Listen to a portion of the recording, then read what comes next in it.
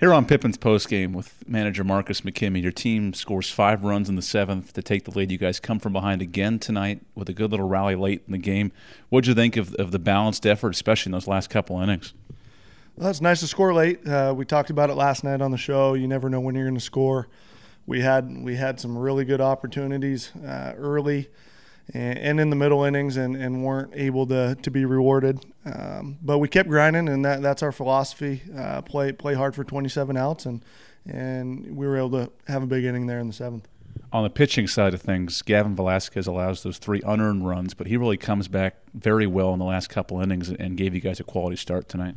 Yeah, absolutely. Shoot, he should have been out of the first with 7 pitches and ends up throwing, quite a bit more than that, and was able to really settle down and give us a quality start and get through 6 with a relatively low pitch count. So kudos to him. It really took some momentum away from them to be able to turn it back to our offense over and over and over again until we were finally able to break through. And again, it was just a game of a lot of different subplots to it. Fortunately for us, we kept grinding and found a way.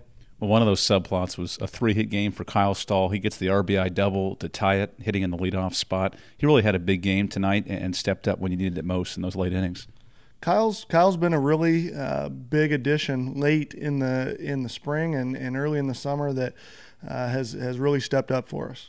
He's a really dynamic offensive player, and he had a great night tonight. We needed him. We needed big efforts from a lot of guys, and I think the top 4 guys in the order all had a ton of quality at bats. So really important to keep that going and really to just put pressure on the defense, and those guys with their speed and their ability to play the short game and hit with 2 strikes did that tonight, and he got a good pitch to hit there that really got us going to start that inning. Well, 16 hits tonight. You guys scored 9 runs. You're now 6-0 in league play.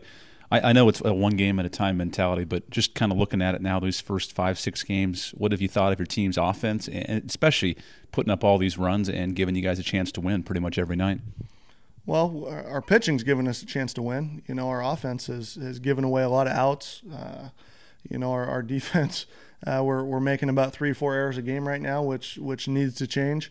But a team is built on all of its pieces, and we've had guys find ways to continually just get it done. And I use the term again.